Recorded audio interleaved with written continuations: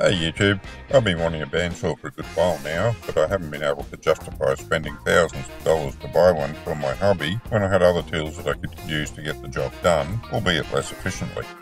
I often have a look on some of the local auction sites, and occasionally I put in a bid on something, but I've never done too well with it. The only things I've ever won have had a reserve price because it's far higher than I wanted to pay for it.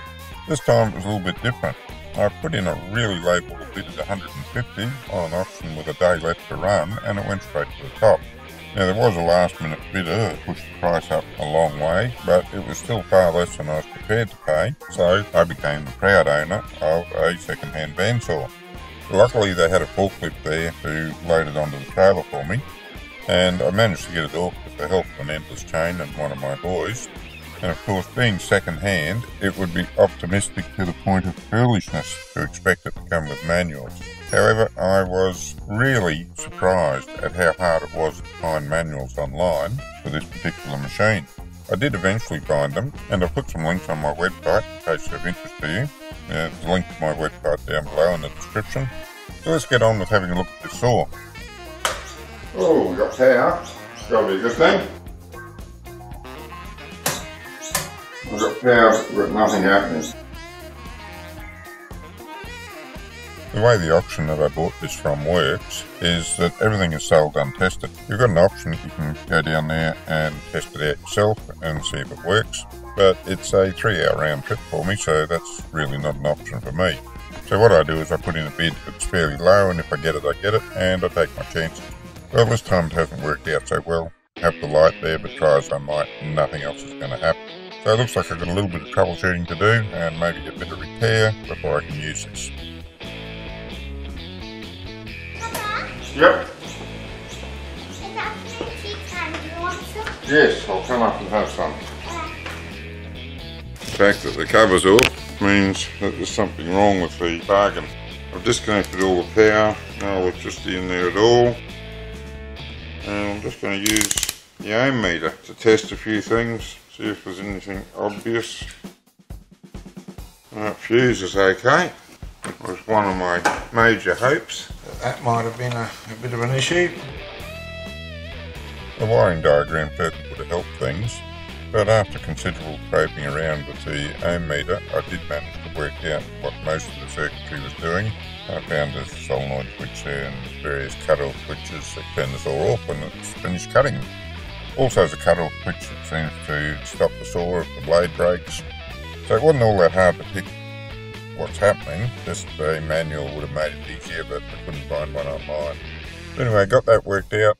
Seemed to be everything was okay. The one question that was left in my mind was the solenoid switch, because that I couldn't test without having power on.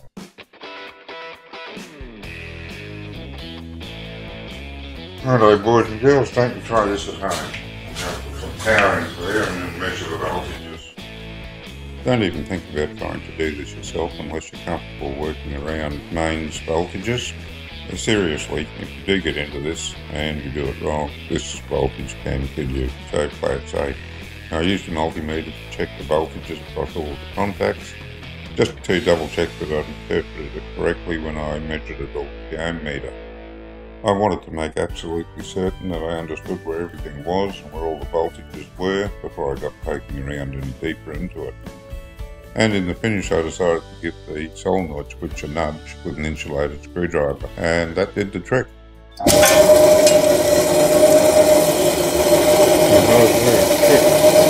Very stiff.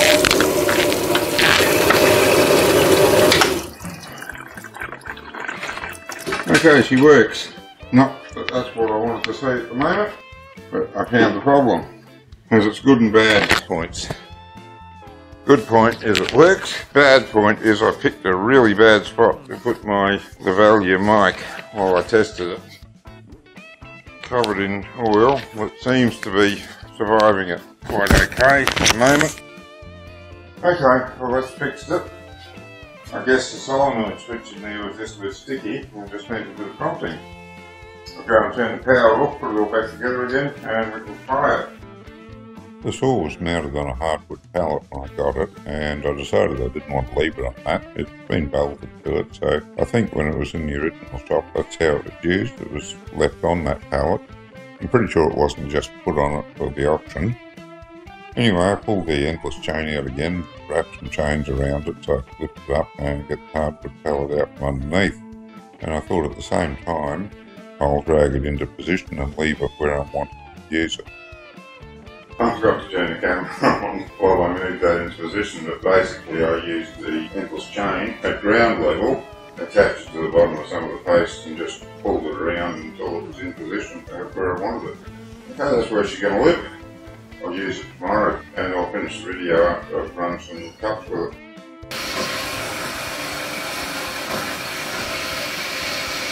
Come in, this is real-time footage, and cutting through 12mm, which is half-inch material, half-inch by 2-inch, this one, or 12mm by 50mm, and that's feeding through there pretty good. If you listen to the sound of the saw, you'll hear this chunk to chunk every time it goes around once. As I was listening to it, I thought that could either be a couple of missing teeth or perhaps the blade starting to break at the weld joint, which I've seen quite often in bandsaws. When I finished this cut, I had an examination of the blade, and it turned out that there was a section of teeth missing that was about an inch long, about 25mm long. It's a variable pitch blade, so the teeth are divided up into sections of fine teeth and slightly coarser teeth. Since it's not affecting the quality of the cut, I'm just going to keep going till the blade's worn out and replace it then. The reason it wasn't cutting right through when it was on an angle is that the stop is adjusted wrongly for the angle. It seems to work fine for when it's a straight cut, but on the angle it just needs a tiny bit more. If we zoom in there, that bolt there is the stop. It's easy enough to adjust. Loosen that bottom off a little bit, tighten the top down about half a turn, and then tighten the bottom back up. That'll stop him from coming loose. I'll give that one a go because it was so close. Half a turn should be plenty. It wasn't quite half a turn. I think it was more like a third of a turn that I gave it. Don't want to do it too much.